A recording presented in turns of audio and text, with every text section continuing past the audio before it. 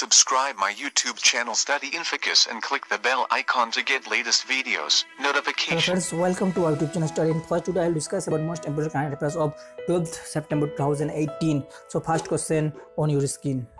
The first question is, which country will host the 2018 Global Summit on Climate Action? Option A, United States. Option B, Brazil. Option C, United Kingdom. Option D, France. Option A is the correct answer. The 2018 Global Summit on Climate Action will be held at San Francisco in California, United States from September 12 to 14, 2018. The summit is a platform that brings together several decision makers and officials as well as people from around the world to discuss proposals for future action on climate changes. Okay.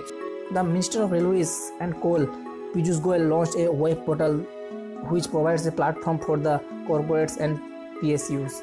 Option Railway Satyog. Option B, Rail Sahyog. Option B, Voluntary Safety Reporting. Option D, whistleblower. Option B is the correct answer. The Minister of Railway and Coal, Piyush Goyal, launched a web portal www.railsahyog.in. The web portal will provide a platform for the corporates and PSUs to contribute to the creation of amenities at near railway station through corporate social responsibility (CSR) funds.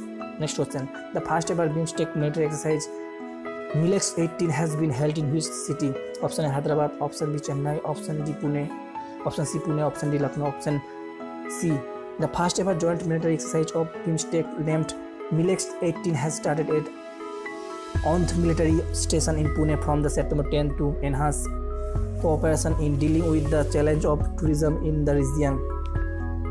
Next question: the state government signed a pact with India Oil Corporation (IOC) for ethanol plant. Option A, Haryana. Option B, Andhra Pradesh. Option C, Tamil Nadu. Option D, UP. Option A is the correct answer. The Haryana government signed a memorandum of understanding with Indian Oil Corporation to set up an ethanol plant in Panipat with an outlay of over rupees 900 crore. Next question: My India Wi-Fi India Summit and Awards 2018 was held in New Delhi with the theme of Use Wi-Fi to Grow More India with 10 million Wi-Fi, achieving 10 million Wi-Fi hotspot by 2018. Pay attention, use internet. Option C is the correct answer. My India Wi-Fi India Summit and Award 2018 announced its winners of 2018 on various categories in New Delhi. This event was organized by DG Analysis in New Delhi. It was themed as achieving 10 million Wi-Fi hotspot by 2018. Okay. Next question: which state prepares draft employment policy aims to ensure zero employment? Telangana, Jharkhand, Punjab, Goa. Option D, Goa prepares draft employment policy aims to ensure zero employment with an aim to achieve zero unemployment in next 1 or 2 years. The Employment Department has prepared a draft employment policy for Goa that will ensure jobs for every youth. Garka won days in the 52nd ISF World Championship in South Korea. Option A, gold. Option B, silver. Option C, bronze. Option D, none of these. Option C, Gurnihal Singh Garcha won bronze in junior men's shooting and qualified in the 6th place at the 52nd ISSF World Championship in Changon, South Korea. Okay. Next question: which Indian cricketer became the first player to pick 300 international wickets in women's cricket? Option A, Anis Mohammed. Option Jhulan Goswami. Option Sarah Taylor. Option Mithali Raj. Option B is the correct answer. Indian pacer Jhulan Goswami achieved this feat after reaching this landmark figure in India's 9-wicket win over Sri Lanka on September 11. Another Indian cricketer, Mithali Raj, went past England's Charlotte Edwards as the most kept captain in the women's ODIs with her 118th appearance. Next question: Sunil Saha was appointed as the CEO of India and Romania units of this country. Option A, Societe Generale. Option B, Boris Sharma. Option C, Credit Mutual. Option B, BNP Paribas. Option is the correct answer.